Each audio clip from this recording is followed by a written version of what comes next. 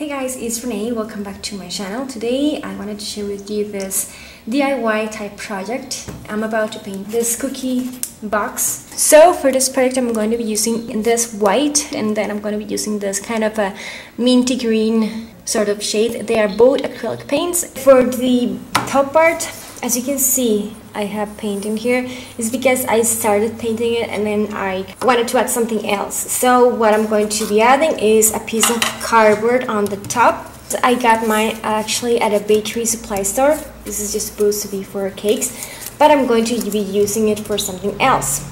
And I'm actually going to be putting this upside down because I need this to be the same exact size as the top. And so I'm actually cutting it right now. I just placed this one on in here, and then with my Sharpie I just marked the way. I'm actually using my scissors to cut the whole thing like usual. And then once you're done, you're gonna have a circle like this, and you can put it on the top. And thank God this is the size. Okay, this is what's going on right now. Since I use cardboard, and if you cut cardboard, this is what the inside looks like. If I were to just glue this part in here, even if I paint it, I would be able to just still see those holes. So I'm just creating some beads with my hot glue gun, and I'm going to show you how I'm doing it. Just in case you want to do the same thing, it's up to you pretty much. It's a bit time consuming because you have to create one by one. First push my glue gun and then pull it. And I'm just going to wait for them to dry. You can remove all these things from hot glue guns. Now I have this part. It's all like beaded, we could say.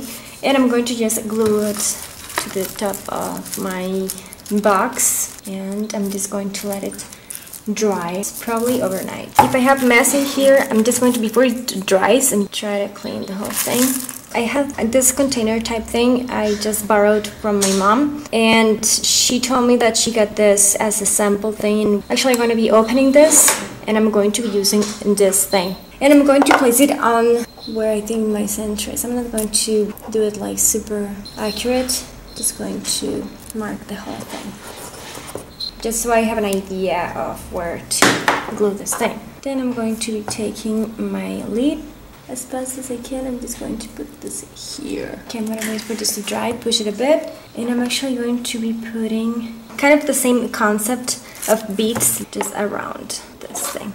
This is going to look cuter, I think. Plus, it's going to ensure that everything is just glued together. It's going to reinforce. So once everything is dry and set, I'm just going to go ahead with my white paint.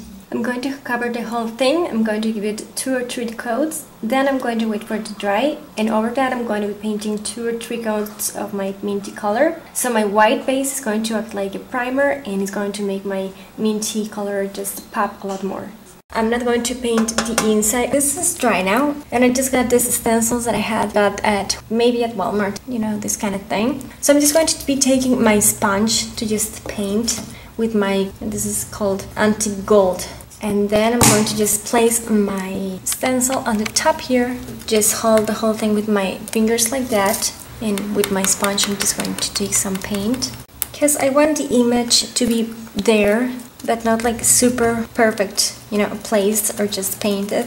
Quickly remove it. I'm just going to be using this other, I don't really know what pattern this is, but I'm just going to place it next to it. Pick it up. So I'm just going to be doing this all over the place, and I'm taking some paint, removing the excess. Do this on the top part. And just randomly, like all over the place. The sides as well. Just giving the illusion that is kind of vintagey, that you found it at a thrift store or just at a vintage kind of store, you know.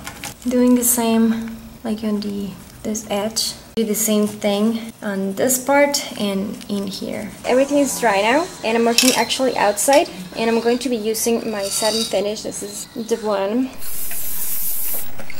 And so guys, this is the final result. I have cookies in there already, upcoming tutorials, stay tuned for that. So I think it looks better like this than it did before. If you like it as well, just don't forget to give me a thumbs up, share it, and subscribe to my channel if you like this kind of stuff. So thank you for watching, and I'll talk to you later. Bye guys.